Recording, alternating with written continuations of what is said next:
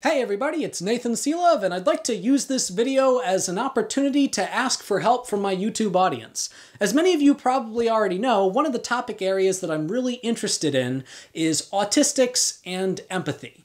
The reason I'm interested in this is because autism is often characterized as demonstrating a lack of empathy or impairments in empathy.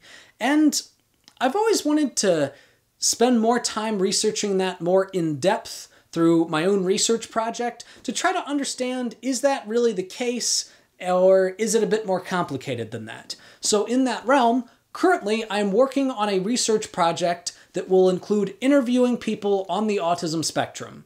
And I will be interviewing people basically on how they feel empathy towards neurotypicals, how they feel empathy towards other autistics, and how they express that.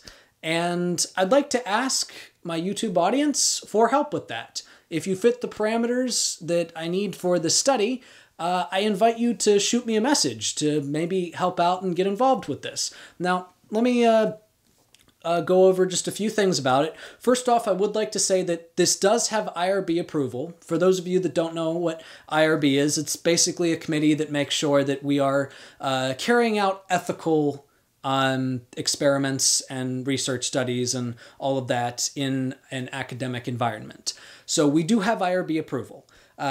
Second off, we have a few parameters for the study. First off, you do need to be 18 years or older. And also, you do need to be on the autism spectrum. And you also need to have a diagnosis for that.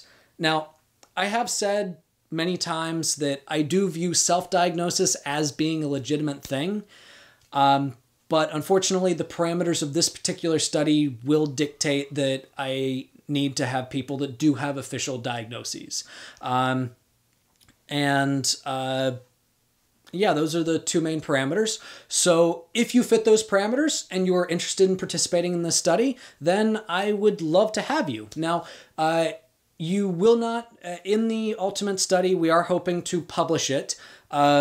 We will use anonymous names for people. You can choose which name you want to be, us to use to represent you in the actual study. If you don't want us to use your real name, that's totally fine. You can be anonymous.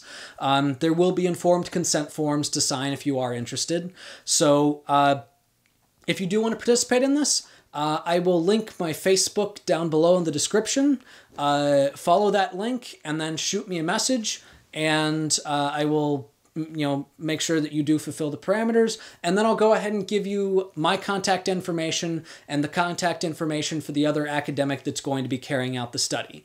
Now, the way that this is going to work is we're going to be sitting down and basically doing qualitative interviews with you. So you might be interviewed by me, or you might be interviewed by the other person who's going to be carrying out the study. So if you are interested in this, I would really appreciate your help. And I really hope that we can get a lot of voices within to help inform the academic community. So that's today's video. Thank you all for watching. If you like autism and advocacy, please consider liking, sharing, and subscribing.